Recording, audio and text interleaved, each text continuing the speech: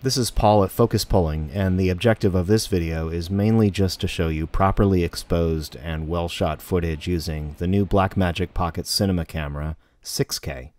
There's already a ton of content about the 6K version, comparing with the 4K version, reciting the specs over and over, but what's left to show you by now is formal cinematography.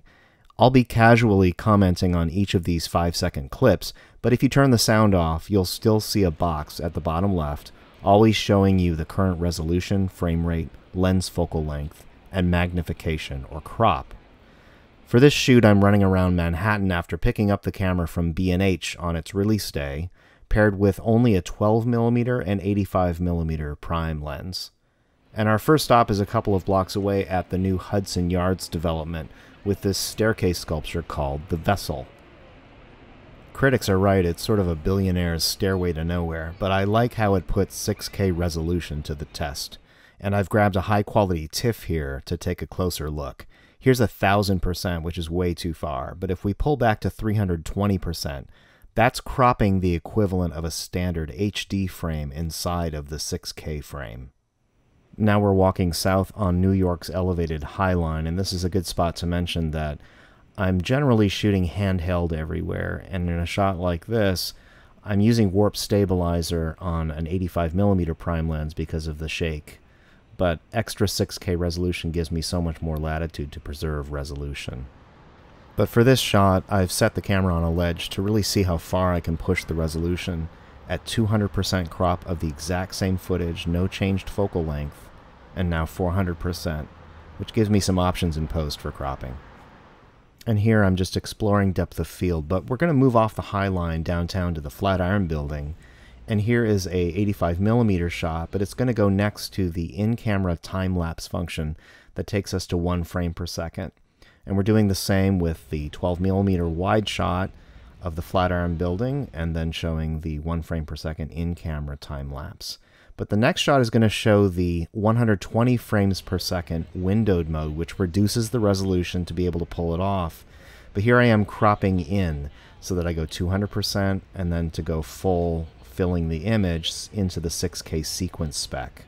We'll see that again in Grand Central Terminal, but on the way there at the public library, this is an example of Warp Stabilizer's no motion mode, which I'm using the 6K resolution to really get that latitude out of it.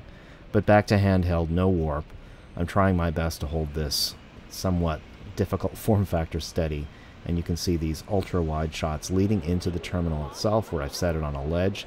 And what we're going to see next is, again, the in-camera time-lapse function. There's no crop, it's at the full 6K resolution, but it's doing this in-camera. But next, you're seeing 85mm prime shot that's going to set us up for yet another one of these windowed slow motion modes. So again, this is at a reduced resolution, but what I like about this is that it's not 1920 HD, it's 2868 horizontal resolution, which is a bit more than what the Pocket 4K gave us. Here in Times Square, there's no room for a tripod. Another great example of Adobe Warp Stabilizer's no motion mode with 6K resolution giving me extra latitude to preserve image quality. Here at South Street Seaport, we're going to make our way up the East River, and it's a good spot to mention that I'm doing color work using Autochroma's B-Raw Studio plugin inside of Adobe Premiere, but I'm not using Lumetri Color, I'm not using any plugins. I'm simply making adjustments to exposure and white balance at the B-Raw or Blackmagic Raw metadata level. That gives us the most accurate and faithful representation of what this camera can do, and that's the whole point of RAW formats, right? That after the fact you think you nailed exposure and white balance, but you never quite can do it, and you always have to tinker with it in post. And the whole point of RAW is that you can do so without damaging the image quality too much. We're making our way across from Roosevelt Island on the tramway to Midtown, but in doing so, another thing to mention about sound is that all the sound you hear in these clips are using the internal 4-microphone array of the 6K, which has inherited the same quality as the 4K's microphones, a significant improvement over the Pocket HD original audio quality, which left a lot to be desired. So we've made our way to Central Park, where there's all kinds of detail, the little leaves in the background, and all of these things that sort of beg the question, is 6K really for us, or is it debatable? I don't even think it's debatable anymore. We're all heading in the direction of upgrading our resolution, and even if your target output is not 6K, I mean, who projects in 6K, who has a 6K TV? That's really not the issue. The additional clarity and detail that the sensor captures at 6K, even when you downscale it, is just going to give you so much more detail and latitude in post. So this was a lot of fun. Please read the article that's associated with this at focuspulling.com. That's linked here in the cards and in the caption below. And look forward to the next time.